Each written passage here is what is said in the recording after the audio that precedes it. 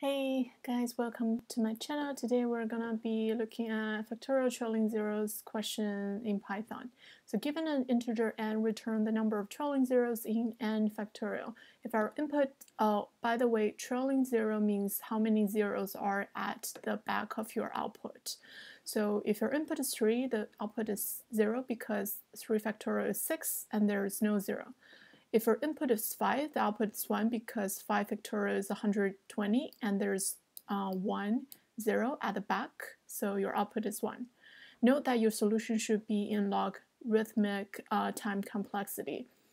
So when I first got this question, I was like, can I just use the math.factorial building function and passing the n so that I got my factorial number, and then I would just write a for loop or while loop to track how many zeros are at the back.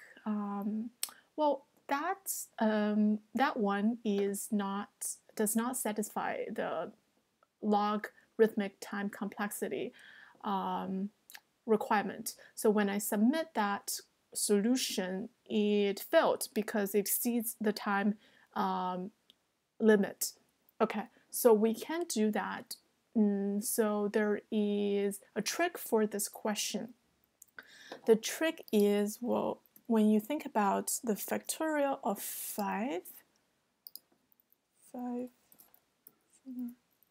3, 2, 1. So the reason why you got a 0 at the end is it because like 1 times 2? No. Is it because 1 times 3? No. It is because 5 times 4 or 5 times 2. That's the reason you got the 10, right? In order to get a 0 or in order to get a 10, you always have to have a 2 and 5. Oh, in this case, like 4 is like 2 times 2, right? So, and because it's a factorial number, there are a lot of 2's in the numbers because every 2 number is an even number, right? And you have a lot of even numbers, a lot of 2's. So the question actually boils down how many 5's are there in your input number, if that makes sense. So let's say if your input is 10, 9, 8, 7, 6, 5. So if you want to get how many trailing zeros are in 10 factorial, you basically are counting how many 5's are there in these numbers. You got 1 5 here and you got another 5 here because 10 equals 5 times multiplied by 2. So the output should be 2 because there are 2 5's. And let's use the calculator.